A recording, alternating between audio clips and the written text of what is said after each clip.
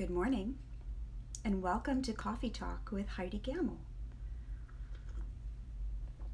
If you're new here, my name is Heidi Gamble, and I am the author of the Nest Pretty Lifestyle Guide. Nest Pretty is about making small choices every day that add up to a beautiful life. And it's such a fun thing to think about. Every day, how you can make small choices to improve, to get better. I love to come here on Fridays because I can and have a second cup of coffee with you. And I want to share with you something that's been on my mind. I've been learning a lot about this, and this is called mental or cognitive dissonance. I've been hearing a lot about that, and I was like, what is that? Recently, I've experienced it, and it's so interesting. So cognitive dissonance is when you maybe say one thing and do another. And then you feel unease. Some maybe describe it as anxiety or just a general discomfort. Because it's our brain saying, you're saying that, but you're not doing that. We don't believe that, so let's not feel good about this. And where I recently felt this is amazing because I decided to commit to a goal, a pretty big one, and my brain had a fit, almost like I had a cold. Not a cold, but like exhaustion, like I didn't even want to get out of bed, and it was having a real fit. It's interesting because I talk a little bit in my online course, How to Elevate Your Self-Care Beauty Routine. A lot of it is kind of your mindset about yourself and self-love and self-worthiness. Like module 1, you start off right away by saying, I am worthy of my own love. And that may create some cognitive dissonance where your brain's like, prove it, prove it, prove it. And here's the thing.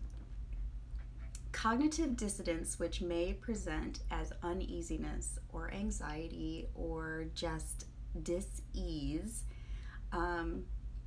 is really just a feeling. And a feeling is just a frequency going through your body, and they say it lasts like 90 seconds.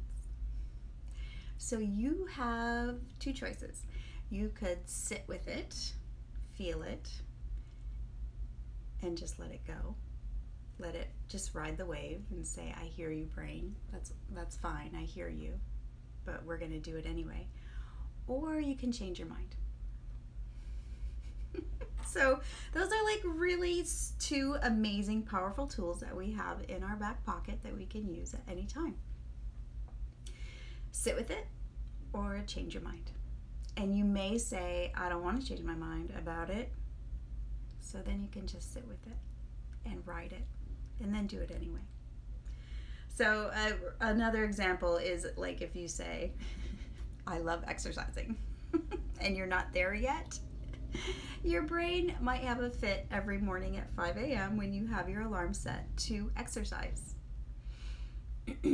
So you feel the dis-ease, you feel the discomfort, perhaps the anxiety, and you get up and do it anyway.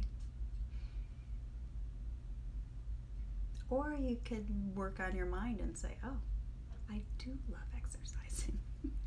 I personally love exercising after exercising, not before.